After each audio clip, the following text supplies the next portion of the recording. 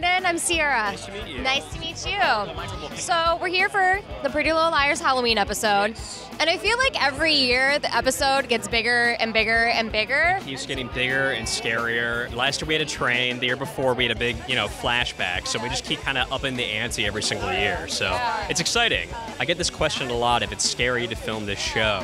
It's not, because it's kind of like, this is your family. If you're doing stuff with your family, everything that's going on, it's not as scary as what they make it look like on TV, I do have to say, it can get scary when we're on the back lot at Warner Brothers in the middle of the night shooting night scenes, and there's nobody else around, and we're kind of walking back to our trailers at the end of the night, like 5 in the morning or something, and it's like a wasteland.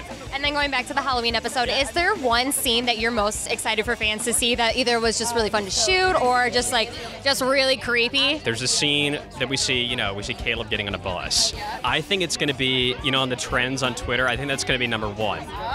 That's my personal opinion, so I'm excited for people to see that scene. I believe that, though, because Pretty Little Liars is so big on Twitter. We'd like for it to be a surprise, not only for the viewers, but, so we can get that kind of reaction on Twitter. It's not only exciting for us, but I think for all the fans as well. One of the big things that you guys have been pushing for this episode is we're finally going to find out what's going on with Alison. If she's here, she's dead. Is there any insight you can give us with Well, this? she's standing right next to me, but... So I'd say that she's alive. Other than that, we've been getting hints throughout the entire season. And actually since the beginning of the show, when you talk to Marlene King, our producer and our head writer, she likes to say that nothing in Rosewood is a coincidence. Everything happens for a reason. And there's clues that have been dropped since the very beginning, since the pilot episode, that kind of tell us the end game of the entire series. So there's been hints. That's all I can say. But we are going to find out even more information about Alison and her...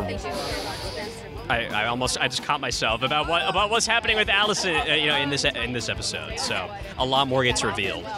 Well, thank you so much. Have a good night. It was nice to meet you.